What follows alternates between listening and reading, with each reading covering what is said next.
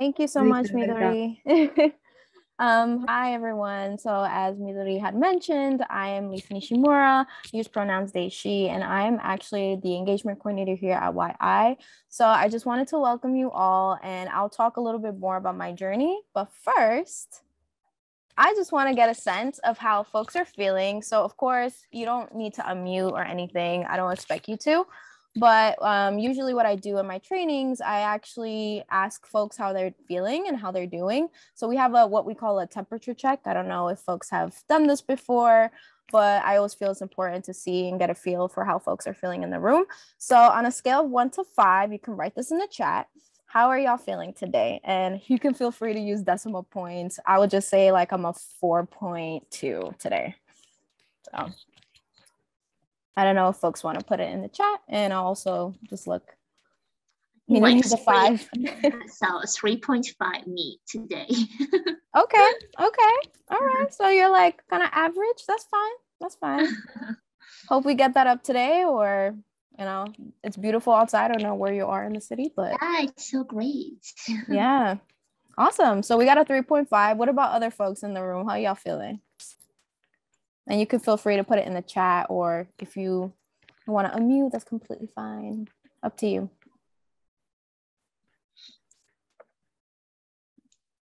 So I'll give folks like a minute if y'all want to put in the chat. If not, that's fine too. Oh, I see a 4.5. Okay. So someone's feeling good today.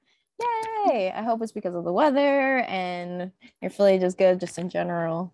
Hopefully you radiate that to everybody else. All right.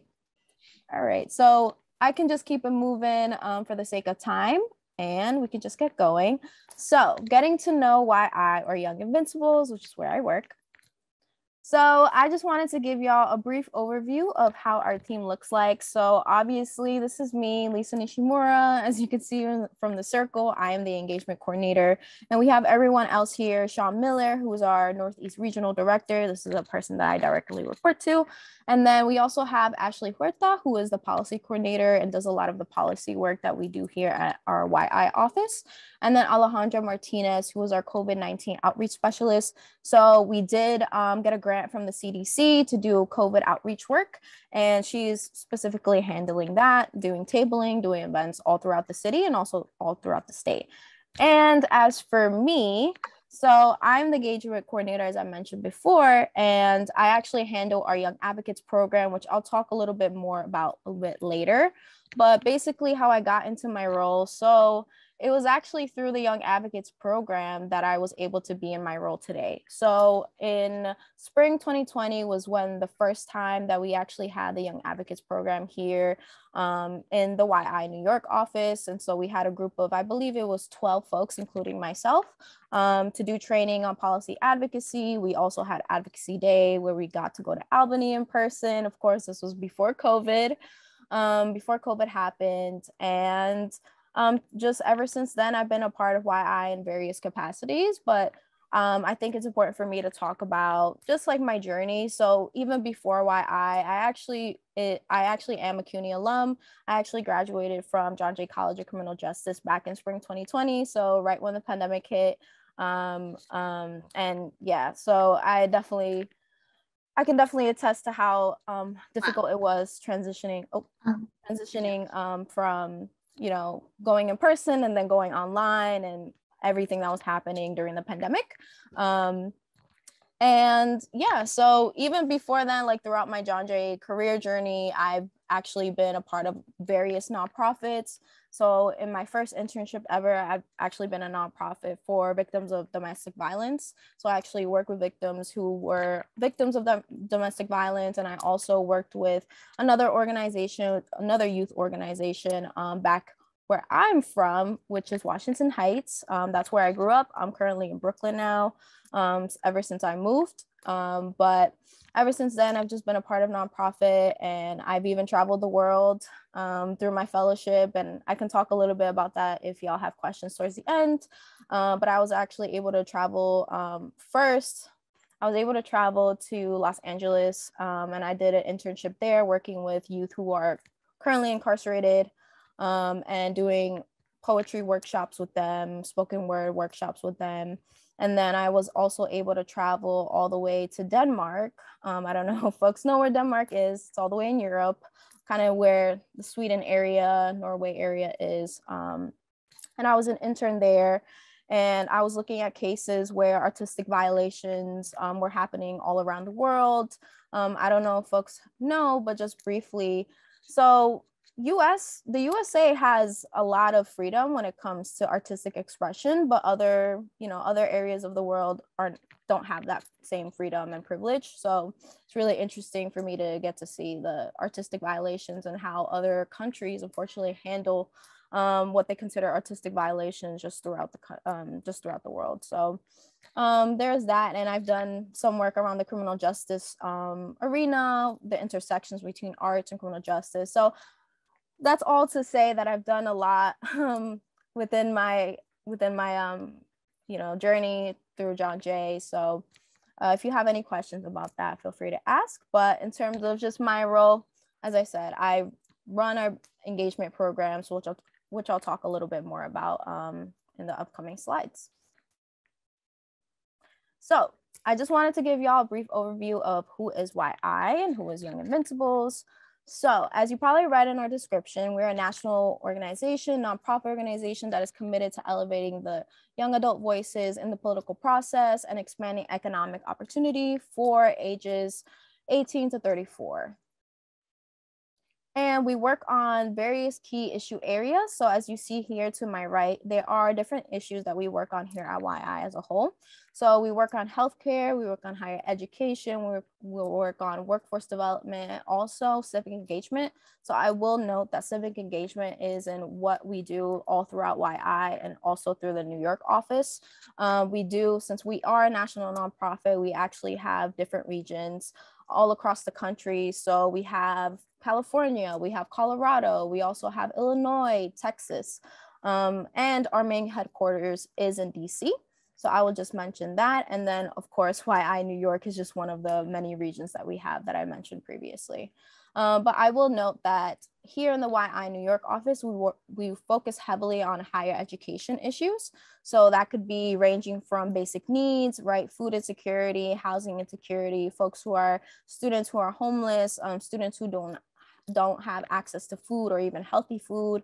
We also focus on mental health. I know mental health is a huge issue that folks are really looking into, and there's a lot of awareness about it. And that's also something that we focus on, like not enough mental health counselors, especially at CUNY. There's definitely not enough mental health counselors. And I know currently the range for like one counselor to students is like one counselor to about 2,100 students, which obviously is egregious, and we need to lower that ratio. So I'll talk a little bit more about that. And then the last one that I'll just talk about briefly is college access and affordability. I don't know if folks have had, there's the various barriers when it comes to college access and being able to afford college. Obviously, with the rising cost of tuition, especially at CUNY, it hasn't been easy for folks to enroll in college just because, a lot of us come from low income backgrounds, don't have the money. Most of us had to pay throughout our way through college. That was definitely me. But our college access and affordability campaigns have been mainly around transfer students. So students who transfer from two-year colleges, community colleges here, just like here, Kingsborough Community College. And if you want to transfer to a four-year, there's a lot of barriers when it comes to trying to transfer from a two-year to a four-year college. So those are some of the issues that we focus on here in higher education. And then briefly, in terms of healthcare, we don't focus heavily on healthcare here in the New York office, but if you want to learn a little bit more, obviously our COVID-19 outreach, that's definitely one. So getting young people to understand like COVID, symptoms of COVID, also knowing about the vaccine and why it's important to get the COVID-19 vaccine. And then the last one I'll talk about is making sure that everyone has access to, healthcare. So that includes undocumented immigrants in general, whatever background that you come from, you should be able to have access to healthcare and not have to accrue debt from, going to a hospital or what have you. So those are briefly some of the issues, and we don't really work on workforce development as much, but that's something that's more to come. So briefly, how does YI create change? So we do a lot of policy advocacy research, we'll talk a little bit more about. The next one is strategic communications. How do we strategize in terms of communicating some of the issues that young people are currently facing? And then the last one is youth engagement, which I focus heavily on in my role. So talking about engagement. So we have our Young Advocates program that I mentioned. So it is a paid leadership development program in policy advocacy. And throughout the program, you have the opportunity to build campaigns around some of the main issue areas that I just mentioned. So it could be basic needs, it could be mental health, it could be, the last one is college access and affordability. So if you're a transfer student, then that would be something that you could do a campaign around. And the last thing in terms of our Young Advocates program is making sure that we amplify and elevate youth voice. So there are different ways that we do that. And that could also be through the other thing, which is strategic communications, which again, I'll talk a little bit more about. So we actually had the ambassadors program, is no longer running, but these are basically alumni of our program from our Young Advocates program. They can be ambassadors and they support a lot of our basic needs work when it comes to the campaigns, when it comes to some of the advocacy work that the Young Advocates are currently doing. And again, they do a lot of grassroots organizing. So talking to, students such as yourselves or even student leaders, and even going as far as talking to administration at CUNY or at their campus or even elected officials. And then student-led policy advocacy. So we have legislative advocacy and elevating youth voice. So again, I'll talk a little bit more about this in the last slide that we have, but we have had in the past couple of years is Students Take Albany Advocacy Day, where you get to talk to legislators for this one day and talk about the issues that you're currently facing as a college student or as a student in general, and just talk to elected officials and elevate some of the issues that you're currently facing or your peers are facing. And the last thing that we have here is the State of Young New York and Step Up New York Advocacy Summits. So here, through the Young Advocates program, as I mentioned, the advocates will need to have campaigns and they get to build their campaigns from the ground up in some of the issue areas that I mentioned. And State of Young New York and Step Up New York is basically a way that advocates can showcase their work and showcase their campaign and some of the things that they've done and how they were able to address certain issues that they were focusing on. And then the last thing here is student testimonies at city and state hearings. So part of the Young Advocates program, advocates have the ability to testify whenever there are hearings on the city and state level. So you can talk to your city council members and directly testify. Testimonies are usually 3 minutes max. And usually they have a topic that you can talk about. So that could be like mental health or even, I remember the last testimony that I was able to be at was for CUNY Service Corps and CUNY Cultural Corps.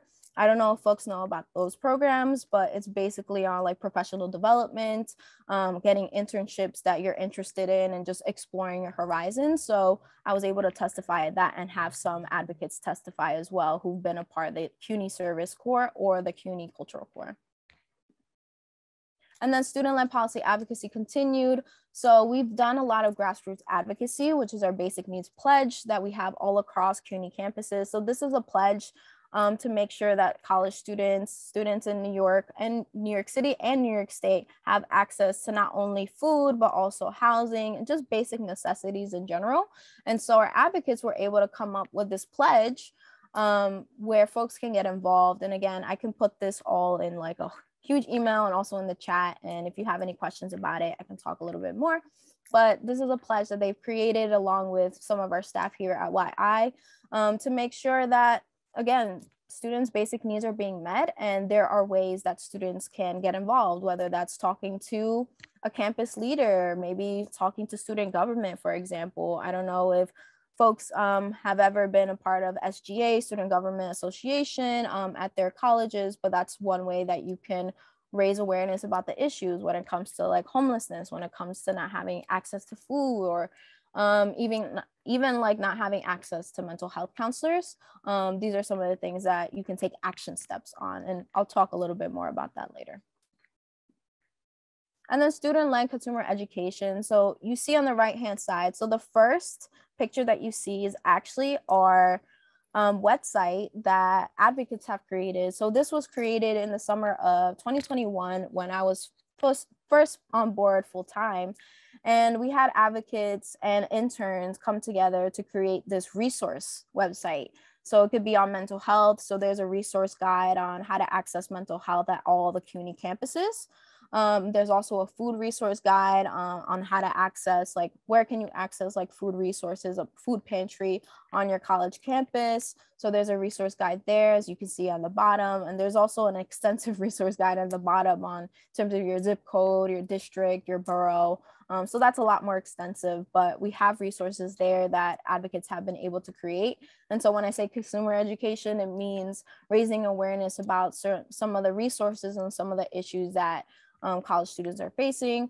And we've also had partnerships with different organizations. I can talk a little bit more about that. So we've had partnerships with Healthy CUNY. I don't know if folks have ever heard about them, but they do a lot of kind of some similar work that we do here at YI, but they're more research focused.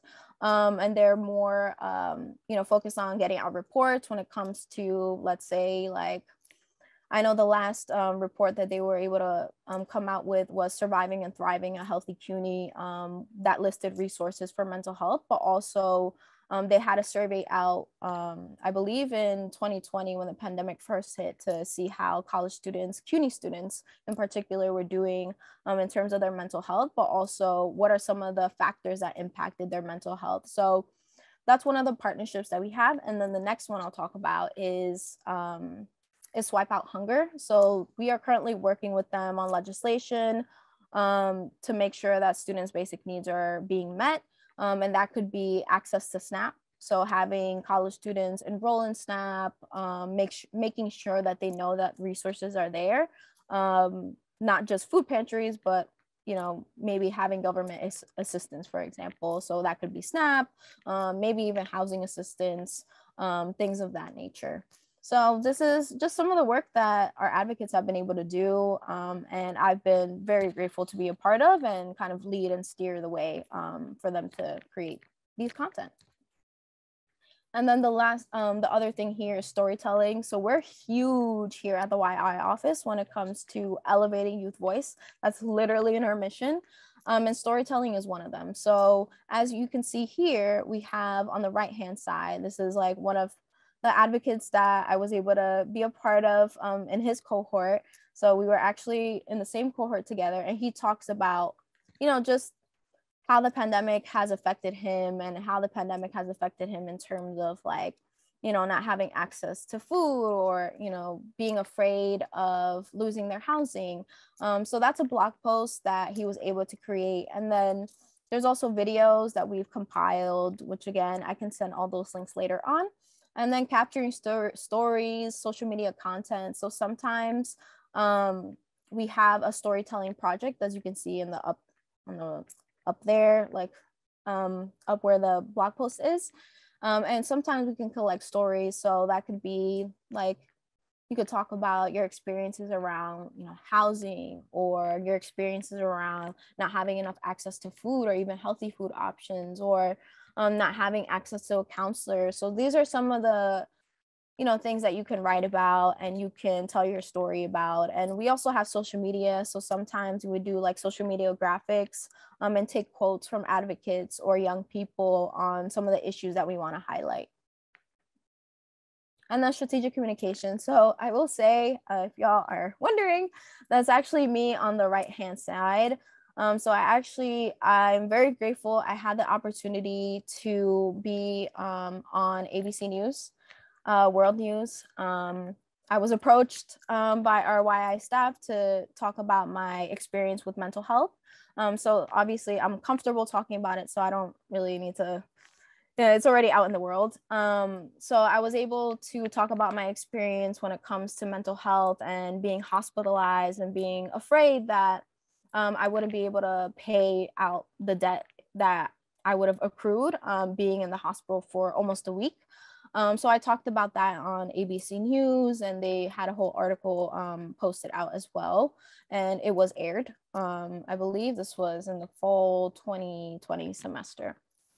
And then we've also had different like outlets, news outlets. So Gotham Gazette is a huge news outlet. I don't know if y'all heard of them, but they're pretty much legitimate news outlet to talk about politics and things that are going around in the city. Some policies that might affect all New Yorkers. So we've been published at the Gotham Gazette talking about mental health services and not having enough mental health counselors, especially at the CUNY level. And then we've also been published at Huffington Post. So actually the last person that you saw in the last slide, he actually did not have access to a laptop or a computer. So he was talking about his experience, going from in-person to online learning, and the fact that he didn't have a computer or laptop.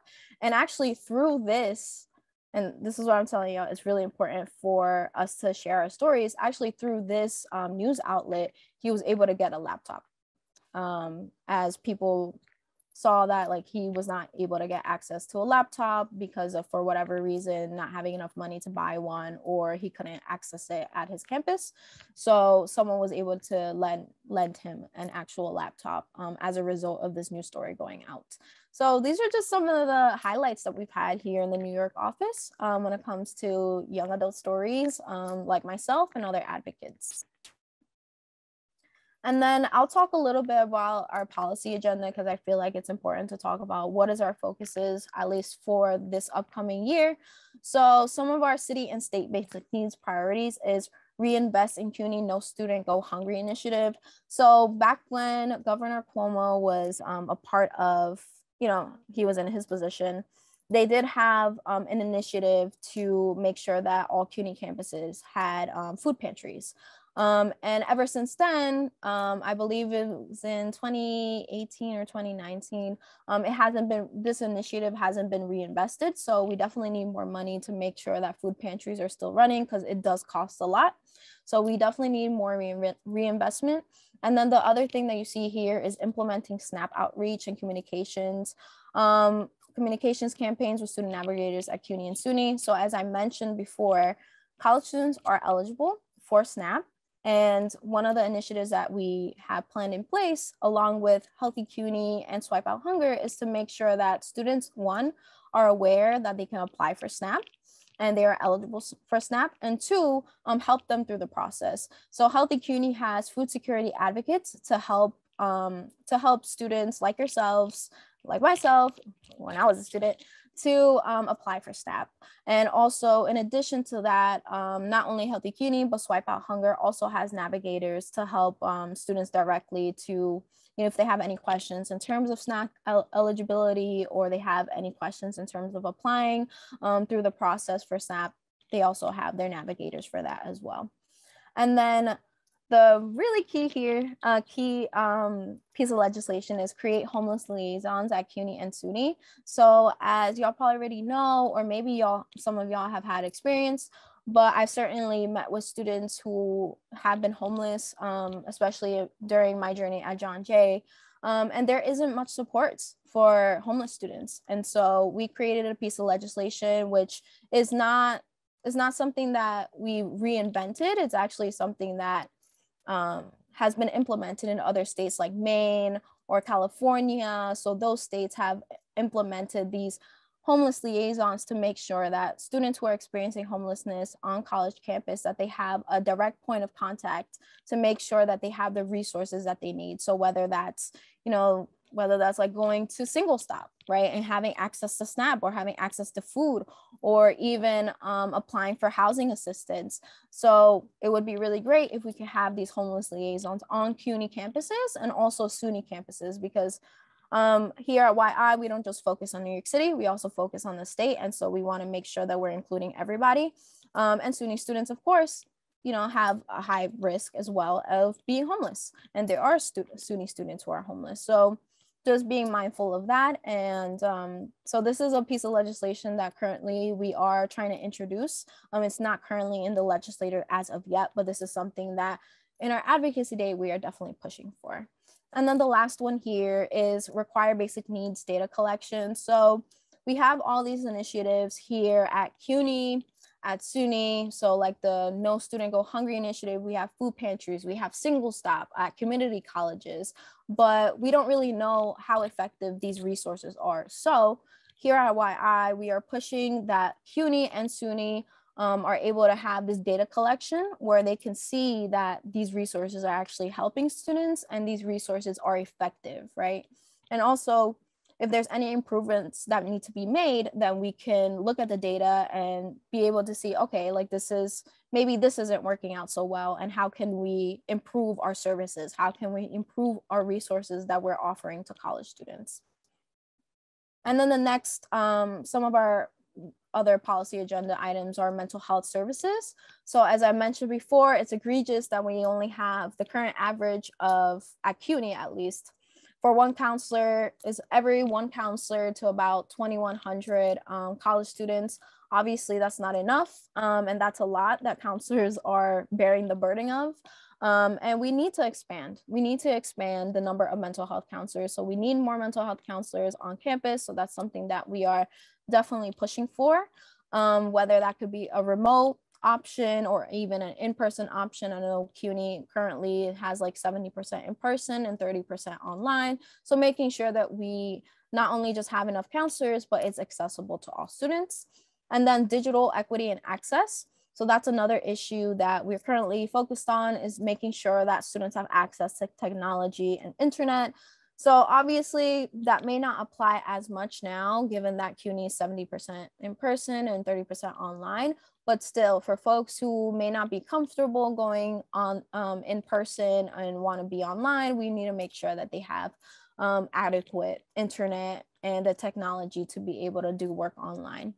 And then the next one here under this issue area is making sure that students who are living in homeless shelters can have access to technology. So I believe that some of my peers have experienced living in a shelter, especially during the pandemic. And I was told that there are certain restrictions and limitations when it comes to accessing technology while you're in a shelter. So we want to make sure that students have access to technology and also internet so that they're able to tune in online, or if they're working online, they can also do that, because it's really important for them to make sure that they're getting an education, but also making sure that they are surviving and staying afloat. Because folks, I know that we've had in person and things are opening back up now, but there are still a lot of folks who are still doing work online, like myself.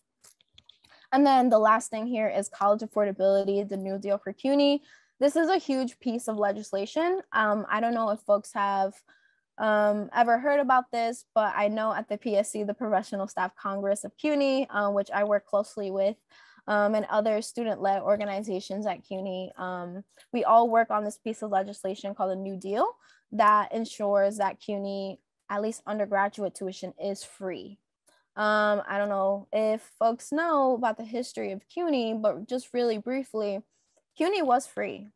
And unfortunately, after enrollment was open to folks like ourselves, people of color, CUNY started charging tuition. And so we want that back, right? We want to make sure that CUNY is free again, but also making sure that CUNY has the resources that it needs. So the New Deal for CUNY, if it is passed, it'll make undergrad tuition free.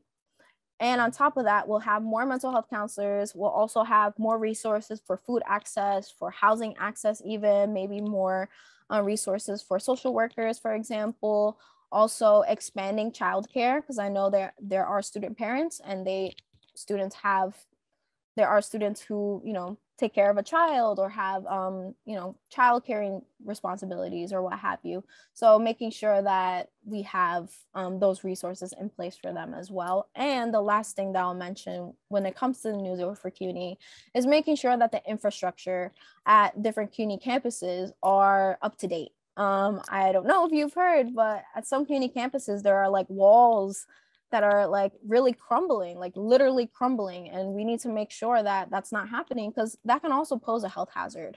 There are also, for example, at some CUNY campuses that they don't have their elevators working. And for students who are physically disabled or who identify as disabled, may not have access and can't go up, a flight of stairs versus a able-bodied person. So making sure that all of these are put in place for CUNY to be accessible to everybody, no matter what background you come from.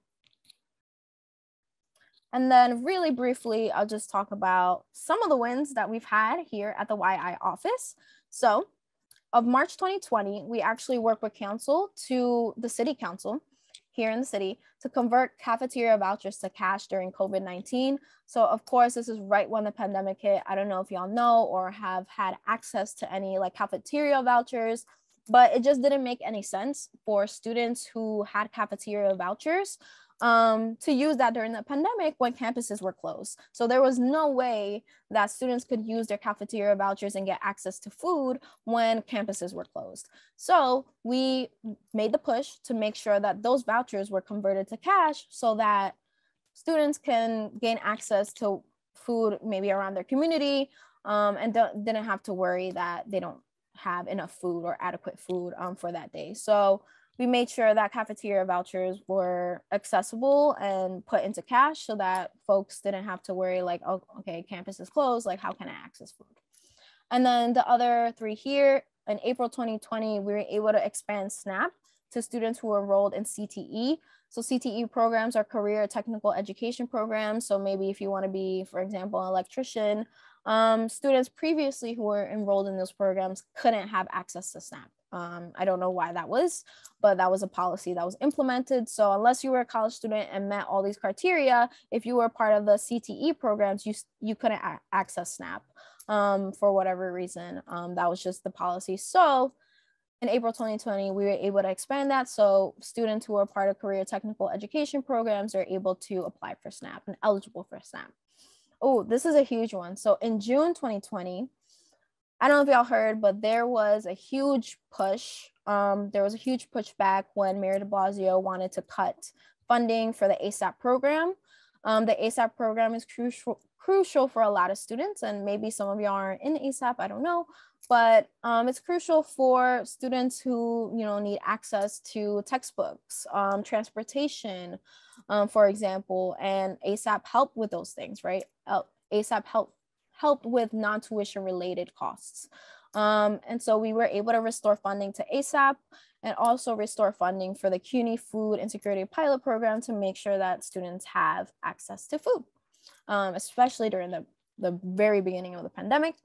And then the next one is in October 2020, CUNY had invested in the CARES Act to make sure that there was mental health investments. So there was a $5 million, I believe, investment in CUNY in the fall 2020, October 2020, to make sure that we expanded mental health resources and services to students, especially since things were still online and we weren't back in person at the time. And then the last thing in terms of 2021 policy wins. So we were able to expand SNAP eligibility for college students. So students such as yourselves have access to SNAP. We were also able to increase max TAP awards. So previously, TAP has been an issue for a lot of students when it comes to not having enough tuition assistance. So we were able to increase that tuition assistance to $500. We were also, again, able to increase funding and restore funding to opportunity programs such as ASAP. Over the course of the couple years, we also were able to freeze tuition at CUNY and SUNY. So stop tuition increasing at SUNY and CUNY. And also we were able to create a movement. So this is not yet, but create a movement to make sure that there are resource centers across CUNY and SUNY campuses, because we know basic needs is not just for food insecurity, but also housing. And there's a whole lot of factors when it comes to the basic needs and well-being of students. So making sure that resource centers such as Single Stop, I am a proud person who's used Single Stop at John Jay, so I know the value of programs like Single Stop. So making sure that we have similar programs like Single Stop all across CUNY, not just the community colleges, but also for four-year colleges and senior colleges as well. And then the last couple of things here that are related to transcript withholding. So I have a personal experience with transcript withholding. So basically, if you owe money to the school or the college, whether that could be library fees or you owe still tuition to the college, you won't be able to have access to your transcript. And so that's something that I've experienced. And a huge win that we were able to have was when Governor Hochul, this past January, when she announced her State of the State address, she was able to talk about banning transcript withholding all across New York City and New York State. So CUNY and SUNY have suspended their practices of transcript withholding. So that means that the thousands of students who are not able to have access to their transcript, because you need your transcript not only to apply to grad school, but also you need your transcript to apply for jobs, because that is proof that you actually graduated from college. So the thousands of people are able to now have access to their transcript and their official transcript for whatever endeavors that they're trying to achieve. So whether that's grad school or going to a program, or even applying for a job, they don't have that issue because CUNY and SUNY has suspended transcript withholding. And the last thing here, I know I spoke a lot, so make sure to digest all the information that I've been able to give y'all. And there's a lot of things that we've done in the New York office, so apologies, that's a lot of information. But I know some of y'all are wondering, well, how can I get involved? Like, how can I, be a part of this movement to make sure that CUNY in particular is making sure that students' basic needs are being met? Well, this is your chance. So Advocacy Day will be coming up for us on Friday, March 25th. And it will be on Zoom. So unfortunately, you see on the picture right-hand side, this is bittersweet for me, only because on the right-hand side, I'm actually in the middle, holding up the YI sign. But this was before the pandemic hit. I believe this was like a month before the pandemic had hit. We were all able to go to Albany and talk with legislators. So unfortunately, we can't do that now, just given everything. I know things are still opening back up, but we still are taking precautions here at the organization at the YI office. So this will be online. And I want to invite y'all to be able to talk with legislators, talk with elected officials. I know probably some of y'all are thinking like, whoa, I've probably never spoken to an elected official. How do I speak to them? No worries. I've been there. I've done that. Trust me, it can be nerve-wracking at first, but it's really not. Just because if you think about it, elected officials are representing us.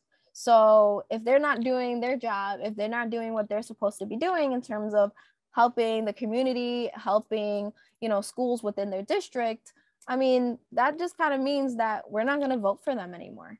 So just think of it as talking to another person who's supposed to represent you and supposed to do their job when it comes to giving the resources that we need as college students, but also as constituents. So with that being said, I am going to stop talking now because that was a lot, but Advocacy Day is definitely coming up on Friday. It will be starting around 11:30 and will end, I believe, around 3:30 to 4. So we will have free training. So don't worry about I'm scared to talk to an elected official. We will have free training at the very beginning to go over talking points, to go over, scenarios and how to navigate certain situations when it comes to talking to an elected official. That's something that you've never done before. So that's pretty much my spiel. I know that was a lot of talking. I know I threw a lot of information at y'all, but if you have any questions, I will be here, and my email is also up here, but I can also put all the links that I mentioned in the chat so y'all can take a look. So with that being said, does anyone have any questions? And you can feel free to put in the chat or feel free to unmute. Thank you so much, Lisa. So anyone who has a question, I think you can unmute yourself and then come in and ask. Okay, so can I start, please? Sure. So first of all, thank you very much, Lisa. I really appreciate it, and I'm so grateful to have this opportunity. So, and what you're doing, I'm sure it motivates a lot of people. And so, because one of the main problems nowadays is that students have a lot of problems. I mean, they can't even afford to buy books or laptops, as you mentioned, and any other supplies that you mentioned earlier. So, and I don't know, I can say that you and others who are involved to are changing the lives of these people. And yeah, so when first of all, I mean, like, in personally me, I really appreciated your jobs. And about my questions, so I think like all this needs a greatest motivation. So, and how did you manage to do all this at this age? Because like you're very young, and so you had a lot of experience. So how did you do that? Really, really wonder. Yeah, no, thank you for the question. I'm gonna be real honest because I'm the type of person who likes to be honest. You know, you learn as you go, right? If I were to tell you like like if you were to ask me like 2 years or 3 years from like before, like, hey, are you going to be a part of the Young Advocates program? Are you going to be the engagement coordinator here at YI? I would have looked at you funny. Because this is something that was very new to me. When I first came to be a part of the Young Advocates program, I've never done policy work. I've never done macro level scale work that was going to impact millions of people, because the types of internships and careers that I've been a part of have been mostly direct service work. I've worked with other students. Maybe that's like for career, like helping them, you know, find an internship, or even mentoring students. And to be honest, like I learned as I went, right? Taking all the information that I was able to learn and gather through the Young Advocates program and stepping outside of my comfort zone are key, because sometimes you just have to. You have to come outside of your comfort zone and come outside of your shell. Yeah, and come out of your shell. Very really good answer. Thank you very, very much. And also it was so good advice. So I don't know what I say a lot, but you know, I mean, like now you're my ideal, I think. So thank you very, very much. Yeah, of course. And thank you for being here. And again, like this is just one step, right? Yeah. I took the step of being a part of the Young Advocates program and being able to speak my mind and speak to my experiences, right? Even though it was nerve-wracking for me, but being able to take that risk and take that step is so crucial, right? Not only for your professional growth, but also for your personal growth. And again, like a lot of nonprofit work is learning as you go, but also making sure that you're taking in all the opportunities to not only, you know, get the knowledge, but also network with people, because that's also how you learn, right?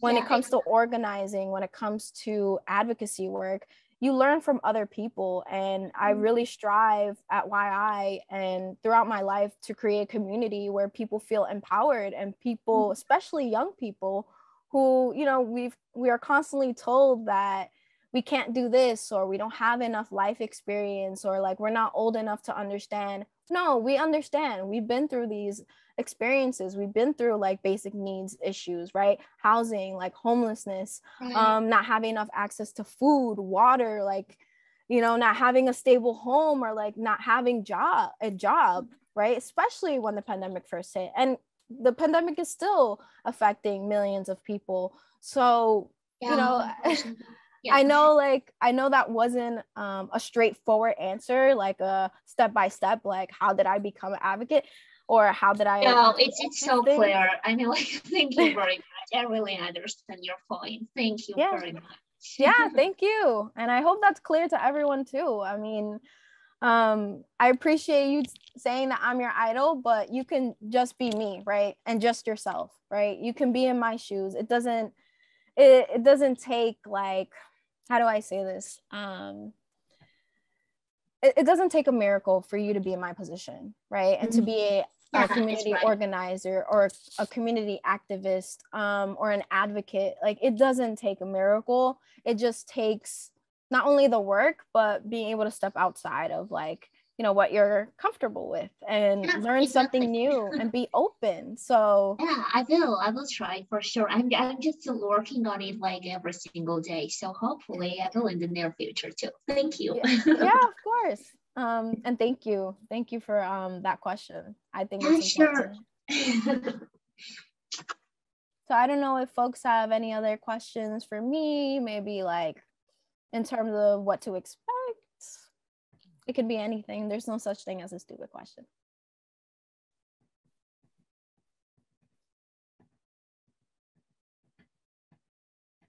you can just unmute and okay, there's from Karen Reynolds. Yeah, if you want to unmute or if you want to, yeah, the link will be sent.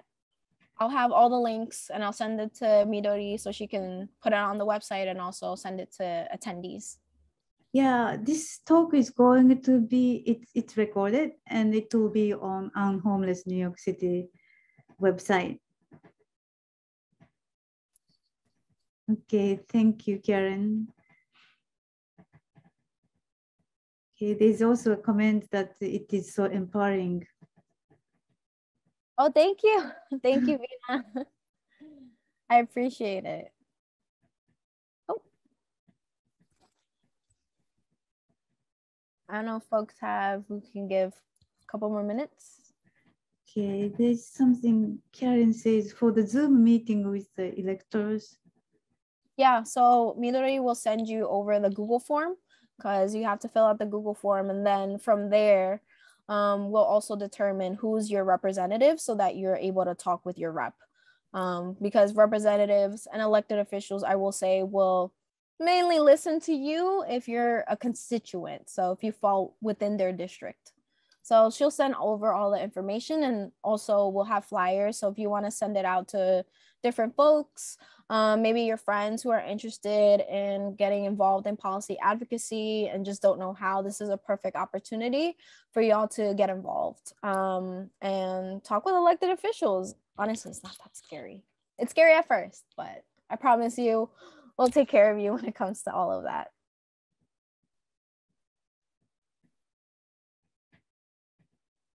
Yeah, bye. Have a great day. I don't know if folks have any more questions. We can still be here, if anything, but if not, I guess Midori, if you want to wrap up. Yeah, thank you so much everyone for coming. And this is going to be also on the website. So if some people who came in a little late, you can catch up the earlier portion of the talk. And I hope you will all consider getting involved in Young Invincibles and make some difference for our lives at CUNY and SUNY. And thank you so much, Lisa, for coming to introduce Young Invincibles. It's just so empowering that how much you can accomplish and you can change by getting involved in this kind of movement. So thank you so much. So everyone, maybe you can do reactions for like or maybe emojis. I mean, how do you feel after this presentation? Oh, I see a celebration emoji. What about other folks? And a heart emoji. I see a clap emoji. I see a heart emoji. Awesome.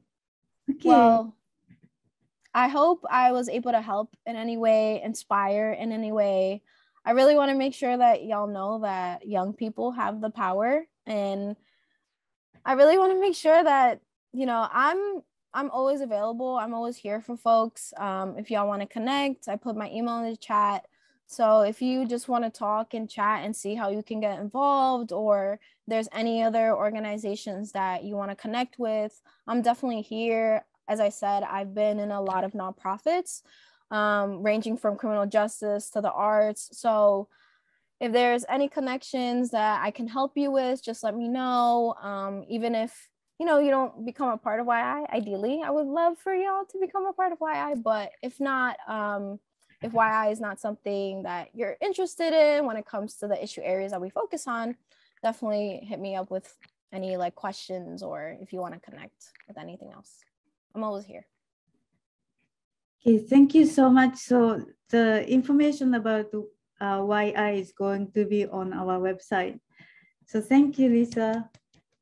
Thank you so much. And have a great rest of your day.